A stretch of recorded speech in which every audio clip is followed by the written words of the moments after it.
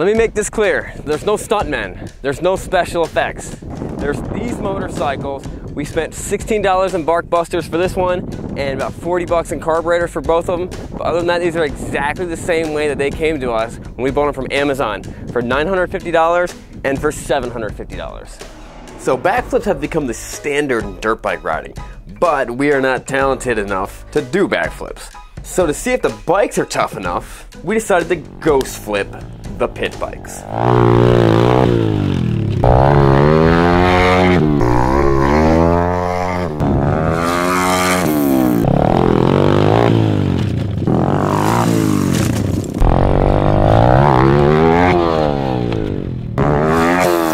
This proved to be a little more difficult than we thought, so we just started throwing the bikes into a large hole towards a giant rock.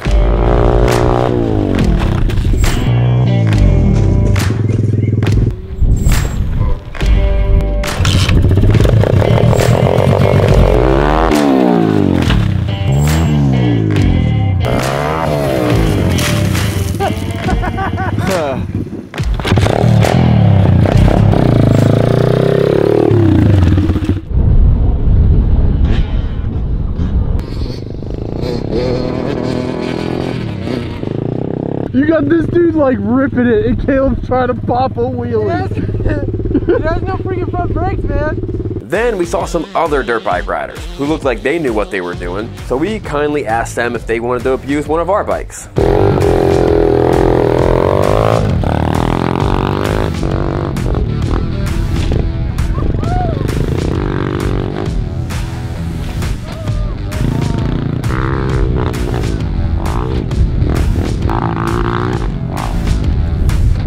What'd you think? That thing's pretty sweet. It's under $1,000 on Amazon. Really? I would totally buy one of them just to beat around on. That thing's awesome. You want to take a first spin? I won't do anything cool. Speed it up. The Apollo handled a guy rider great, but proved that it couldn't handle a girl. And within 30 feet, she had broke it. You know it's considered rude to break someone else's bike, you know that, right? What are you doing? Wouldn't be surprised if it was me, but... It is Craig's fault. Everything is Craig's fault. First Craig just likes to break our first you girlfriend. launch our Chinese dual sport into a river. Oh, for real? Yeah. It came off when he was jumping? I don't know. My boot probably hit it.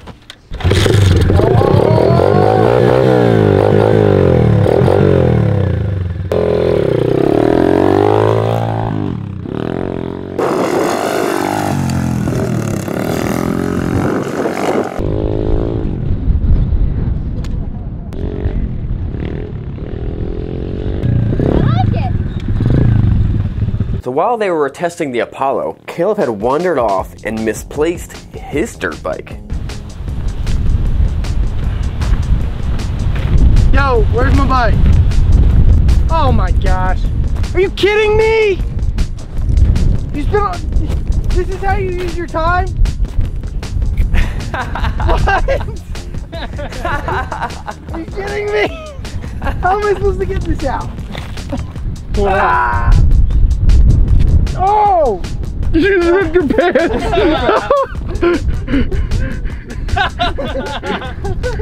That did not just happen.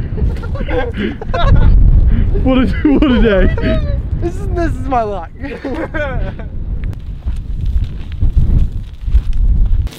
You can never get up.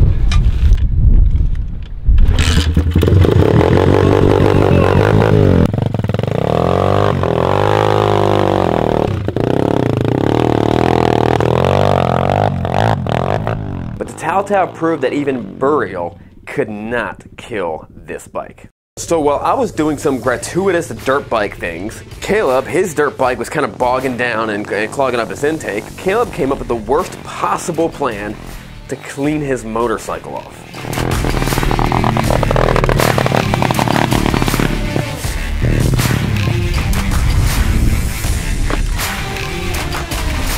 To your left, dude. To your left more. To your left. There you go. That went all... That got real deep real quick.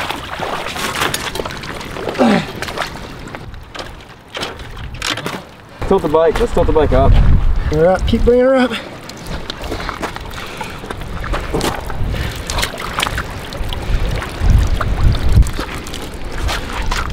We may have Flooded it? hydro locked it. And then while Caleb wandered off, he once again misplaced his dirt bike. All right, guys, you ready to go? Oh my gosh, you gotta be kidding me right now. I just pulled it out of here.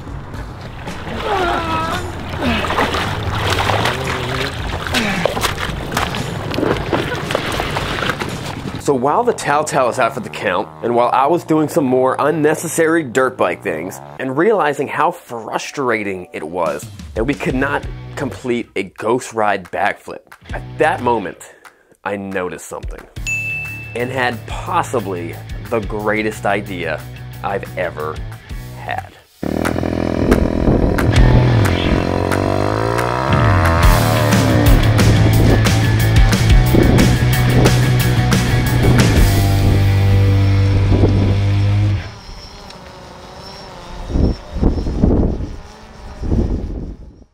So in a Bikes and Beards first, we've officially destroyed both motorcycles. The Telltale got hydro locked, and the Apollo got pushed off a mountain. So I guess you guys are right. These bikes were junk.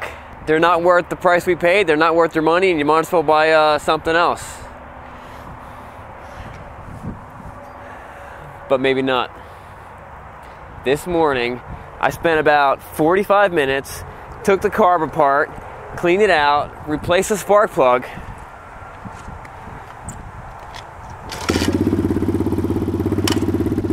and the Telltale's running. And here's what happened after this thing was pushed off the mountain.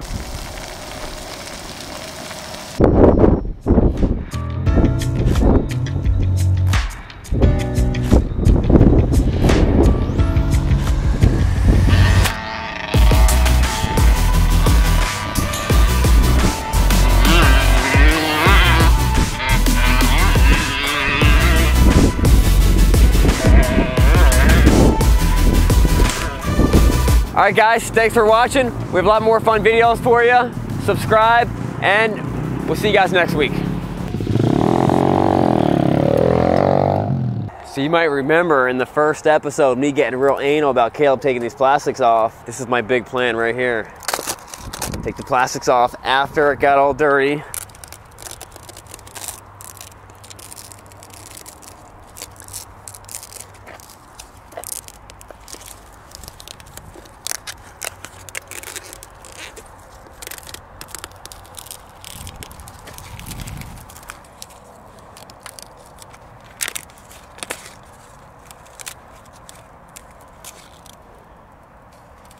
It's like a brand new motorcycle.